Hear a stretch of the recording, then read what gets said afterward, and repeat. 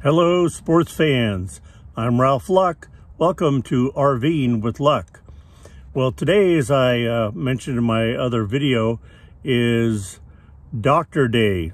So I already woke up early. Ninja panicked, thought we were hitting the road so she wouldn't hit under the driver's seat in the RV where she goes whenever we travel.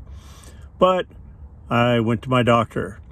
My blood work, I had looked at the results last night, looked pretty decent. Definitely cutting back a lot on beer is going to help, and being a little bit more active is going to help. Scary thing is the doctor heard an abnormal heartbeat while she was listening through a stethoscope. They came in with an EKG and found I have AFib, which is I'll insert that here because I don't want to mispronounce it. I did a million EKGs in my life, and right now I'm just blanking out. I have so much going on. Anyway, with no symptoms, like no recent onset of shortness of breath, chest pain, things like that, they send you for an immediate consult to a cardiologist. So I've got an appointment in less than an hour. That's how important it is. If I came in and said, yeah, I'm having chest pain for the last day, and they saw that, they'd call 911, send an ambulance to me, and bring me to the emergency room, because of the fact that that means your upper part of your heart's quivering and not flowing the blood properly. So it's definitely a serious thing, and I'm going to walk you through it. So right now I'm relaxing back in the RV.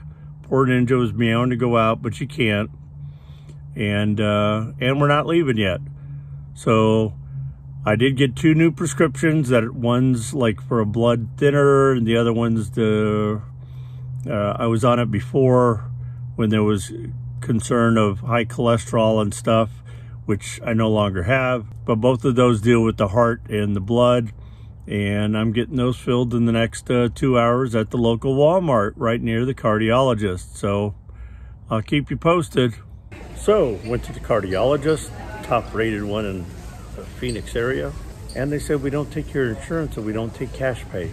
So I got sent back to my doctor to give me one in network and see how they could get that done.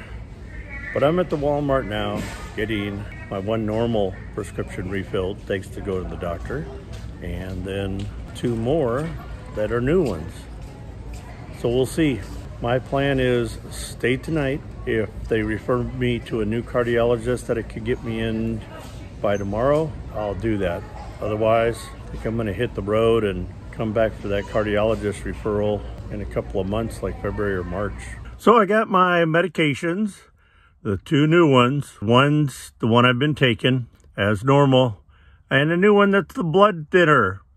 Hopefully that any clots that are in my heart will thin out before going to my brain and causing me to stroke. But I kept singing the Bob Marley song, everything's gonna be all right. Don't worry about a thing. So came home, Ninja sleeping in her bed, and we're staying another night. The downside is the doc only wrote me a 30-day prescription for the 2 new ones. In other words, I'm supposed to go to that cardiologist so the cardiologist can extend those prescriptions, or my doctor will after see the cardiologist. So kind of throws a wrench in the works. We'll see what happens. I hope they call today or tomorrow, because I'm leaving tomorrow by noon. Either, if I haven't heard from them. Stupid thing, I know, but I gotta be free. So the second referral was also not covered by my insurance. So I called my insurance, found a cardiologist that is covered, that is in the area, and after failed attempts to reach my doctor's office, because they have this big answering service that is a nightmare, and I decided to just drive to my doctor's office. I gave them the information, they handed me a referral, they submitted the referral to that cardiologist, and away I went. Well, I got there, and thankfully they're going to get me in 2 days, which surprisingly is a Saturday, which is fine. I'll plan on leaving right after that, unless the cardiologist orders blood work, a stress test, and other things that may be delayed a couple of days. I'm going to take it one step at a time, go to the cardiologist in 2 days, see what happens, and hopefully hit the road after that. But I got to tell you, going to my doctor's today, I'm going to show you the kind of luck I had. Everybody's lucky. I'm especially lucky. But it's not always good luck, and you know that too. Everybody has bad luck. So let me show you a couple of things that happened that really tested my philosophy of being positive, because it was a difficult couple of things. So in my haste at the doctor's office when I arrived, I jumped out and my seatbelt was sticking out right there when I came back.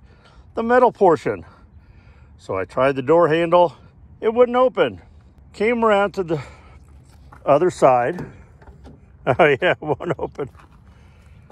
But it's going to rain, so I had to put the window up. And you can see I've got water jugs full. My old Army bag with stuff in it, stuff on the passenger floor, and I had 2 bags of trash all the way to the roof. Had to unload all that, crawl around, get in the driver's side. I put the top down, the windows down, and came around this side and crawled in to the driver's seat. I drove it over to a local mechanic.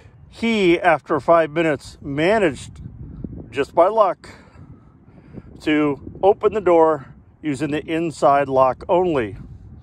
It's been continuing to work using the inside handle to unlock it.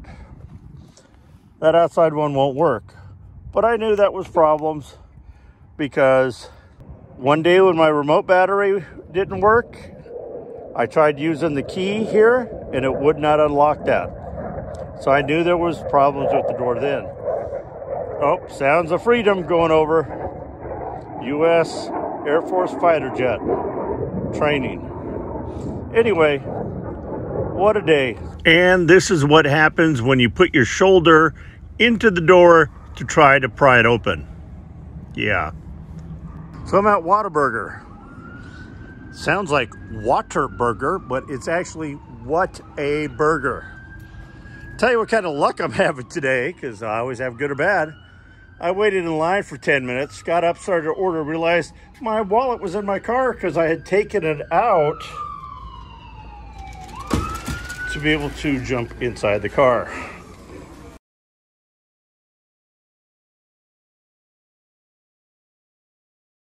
My check engine light came back on. I checked the tape around that hose, put more tape around it, drove it around, nothing's changed. The passenger window would not come up. Now this has been an issue since I bought this 7 months ago, that only by using the driver's side feature of the all windows up could I put this up, but it wouldn't come up. But just now, I managed to get it that far up. Let's see if I can do anything else. Well, what do you know? Good luck. I pounded on the window from the inside and out, went to the driver's side, and the window came up. Let's just say it's not going to be going down until I get it looked at, or till I look at it. Oh my gosh. And it's supposed to rain tonight around midnight. So at least the window's up, the rain won't get in. And I've got my appointment for the cardiologist in 2 days. So we'll have to see what happens. It's on a Saturday, so I'm thrilled that I didn't have to wait till Monday. Hopefully I can go to that appointment, get seen, and head towards Texas on Saturday. Thanks for watching. If you enjoyed this video, smash that thumbs up button. It really helps the channel. And if you're not already subscribed, please, we'd love to have you as part of the community. And that way you get alerts anytime I post a new video, which currently is every Sunday, Wednesday, and Friday. Go out there, be positive, no matter what kind of bad luck you have. Be nice, be active.